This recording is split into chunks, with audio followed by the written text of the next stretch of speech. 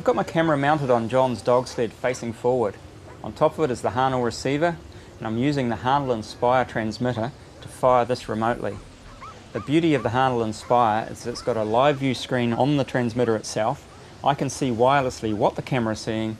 This enables me to fire it at the precise moment to get the best possible picture. I've got John coming up here. I've got a camera on his sled. I'm going to fire it with this remote, the Hahnel Inspire, and get a still also.